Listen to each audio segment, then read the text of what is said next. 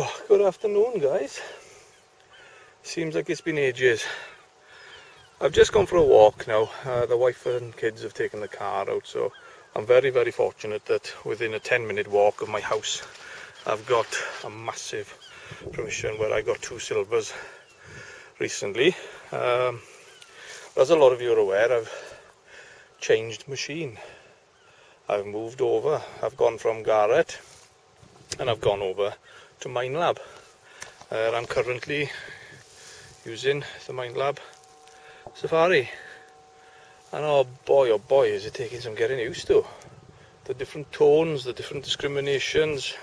It's going to take me ages, but I've got what I'll do is I'll get the machine now, and I've dug a clump over. I haven't actually found what it is yet, but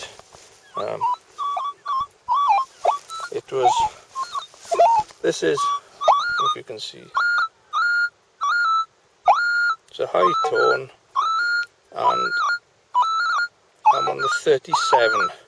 Now, I've been told not to pay too much attention to numbers, but to pay more attention to the sounds. Obviously, it is something I'm going to have to get used to. Like I said, I've dug a few. I've dug 3 holes. One I couldn't even find what it was. Let me get over here so you can actually see me. Yeah, dug. Yeah, 1, 2, 3. I've dug 4 holes. I've dug a part of a belt clip, you know, like a strap, a spring-loaded clip that you'd have on horse straps and things. I've dug what looks like something lead. There's some information on there. There's a shape on there. To be honest, at first I thought it was a Roman coin, but not that lucky. 1 hole I dug, cracking signal. Couldn't find it for love or money. But this one now, I'll set the cameras down and we'll discover this one together.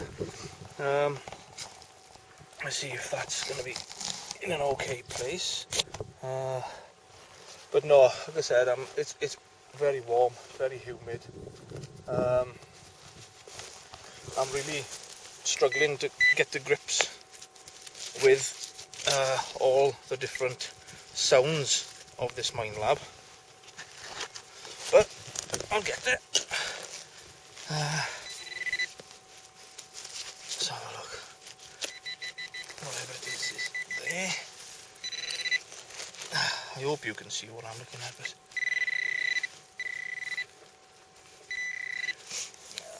that looks like a bit of tin or something. What is that? There we go. That was reading up at a 36. There we go, is the other bit of it. Yeah, part of another sort of horse strap thing.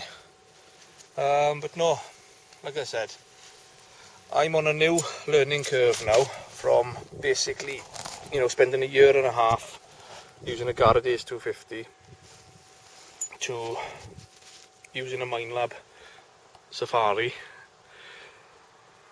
I've even got myself a bigger spade at the moment because a friend of mine has just bought one Carwin and he said he's digging deep. And obviously the little spade I had from JR Stainless, I'm going to be making too much work for myself, so I think that's going to have to go for sale and get something different with a longer spade. So anyway, I'll catch you all in a bit on the next signal. Ta-da! Alright guys, oh boy do I feel like a beginner again. I feel like an absolute someone who's just picked up a metal detector for the first time in his life. Anyway, I got what was reading a 33 on the coin and jewellery mode. I've skipped through the all metal mode. Still a lot of confusion at the moment, but this one's on coin and jewellery. It was reading a 33, quite a high tone, so hopefully we'll see something together now. Let's see if I'm holding this in the right place so that you can see whatever the result may be. So like I said, it was reading a 33. I may not have gone deep enough. Yeah, I've gone deep enough. So let's see.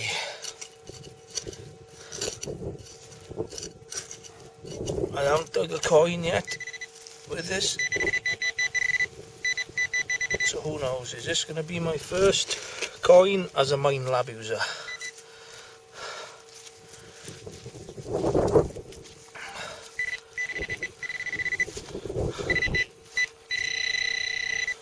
Who knows, who knows.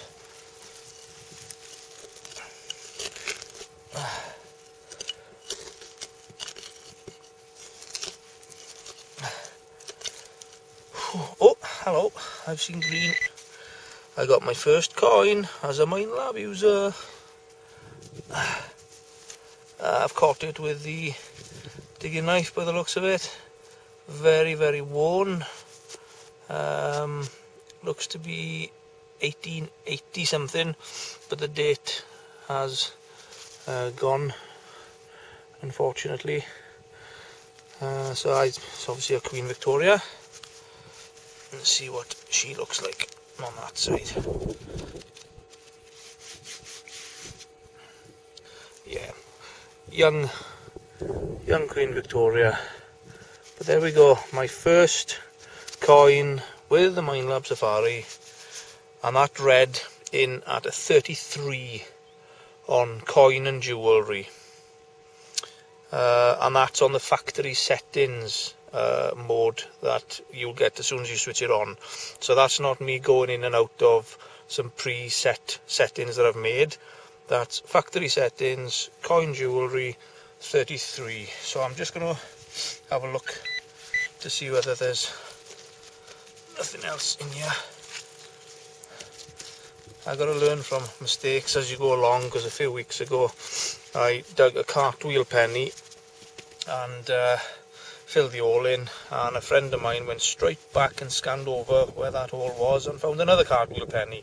So I could have had, you know, 2 cartwheels in one hole, but my stupidity, I just filled it in after finding the one, because you never expect to find another one. But anyway, you do learn from mistakes.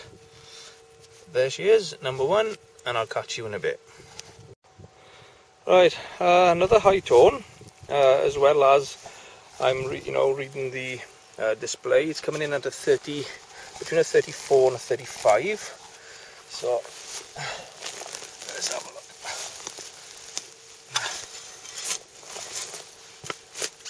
Oh God, these reeds make it tough. Okay.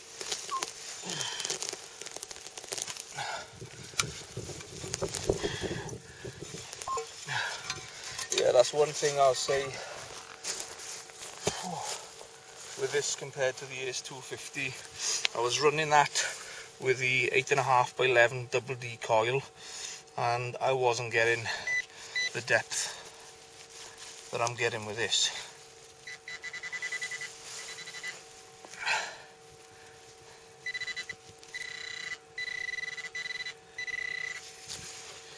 Yeah, this is, my friend was right.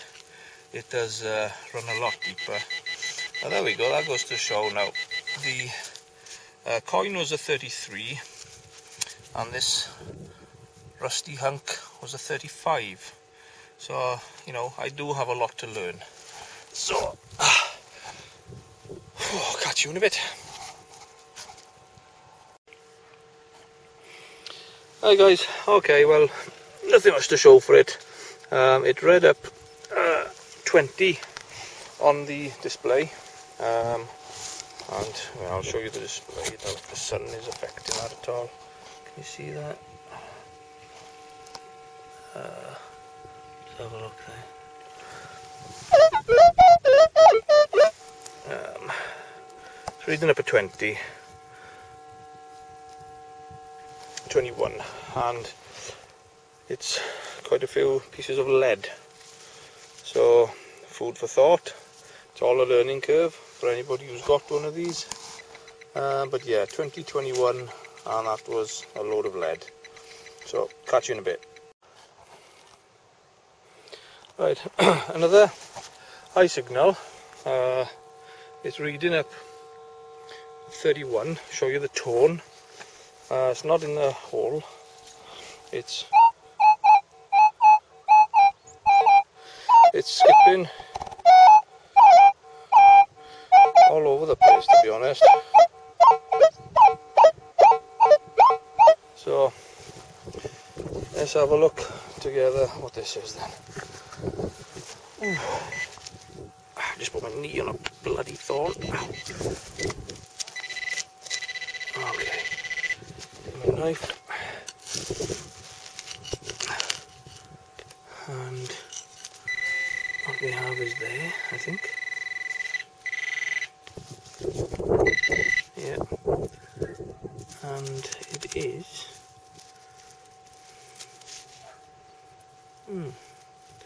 interesting. Let me just get.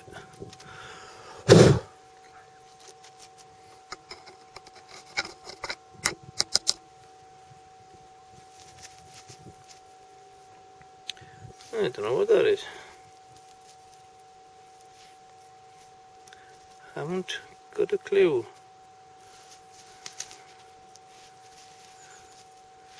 If anybody else does. Where is it?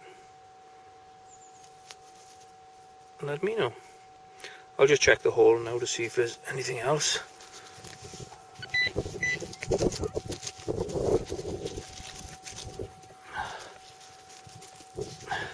No, that's it. So I shall see you in a minute. Okay guys. Whew, blimey, this is hard work. Digging deep. This one is showing a 37, very high pitched. So let's have a look together what we're gonna get. Okay, I'll just set this here. God, I need to get fit.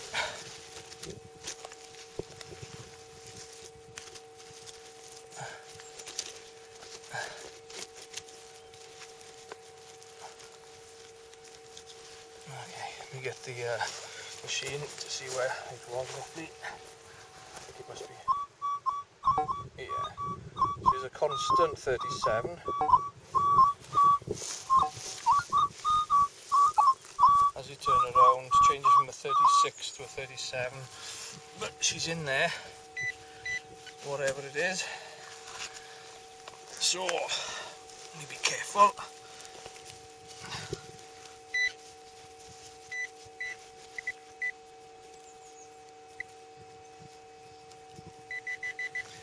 It's over here.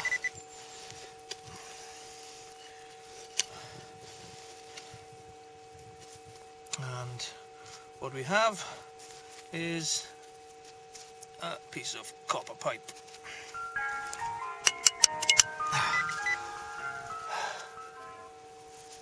So, copper pipe ringing up at 36, 37. I'll just check it again to make sure that there's nothing else missed. Just scan the machine over, see if it's gone now. Yeah, that's it. Copper pipe. Lovely jubbly. Not. See you in a bit.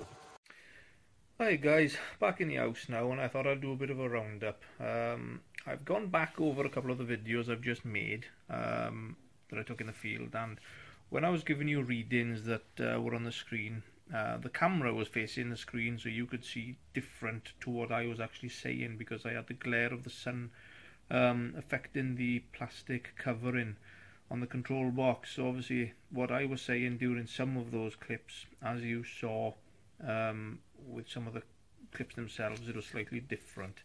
But I'll give you a rundown anyway. This was one item that I didn't get on film. It's lead. It's got an odd shape to it. There's that there.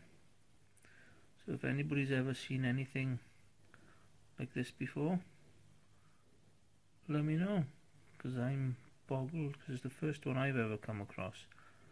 I'd say there's, if I had a pin or something there and there, there are probably 2 holes, so there is some sort of dress weight or something, I don't know. Massive bit of copper pipe, another bit of copper pipe, the horse harness clip thingy, the other piece to it, lead, more lead, that hunk that you saw, this strange little thing. It kind of reminds me of something to do with a watch, like a watch winder or clock winder or something, but I don't know, haven't got the foggiest. This here I dug up, didn't get it on film. I don't know, I think it's a heel plate of a boot, a shoe. I can't remember what the reading was. So I was getting tired, I was getting frustrated, getting hot, thirsty. I didn't take anything to drink with me. But yeah, I'm positive that that is a heel plate of a boot or a shoe. What it dates back to, I don't know, because it's quite a narrow heel actually. Bit of tin and a massive bit of tin. So yeah, all in all, you know, I've enjoyed going out with the Minelab for the very first time. Yeah, I won't beat about the bush. Confusion, lots of it. Learning curve, yeah, it's going to be massive. But it's a learning curve I can't wait. Can't wait to get used to. You know, I think what I'm going to do as well is dig out some finds that I had with my garret. I'm going to put them in plastic little bags. I'm going to dig, you know, like a 7-8 inch hole, bury them, scan over them with different settings to see what's going on. So the next time I go out, then that, you know, familiar numbers may ring true. I may even decide to discriminate against stuff like ring pulls, but by doing that, I might end up losing something important. So it's a very difficult one. So anyway, hopefully you'll enjoy this. It's not a classic video. It's not one of my best. I'll give you a couple of shout outs. Carwyn, I hope you're going to get used to it. So you can teach me, I can teach you. We can learn these together. Gareth, Jan, Faye, David,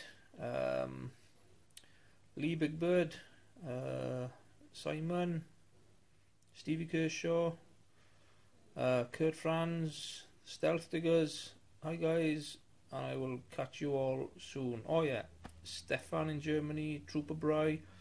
Oh god, here we go. Anyway, that's it. I'm babbling on. I've said hello to the people that I can remember. My brain has gone to mush. And catch you next time I swing that baby. Ta-ra.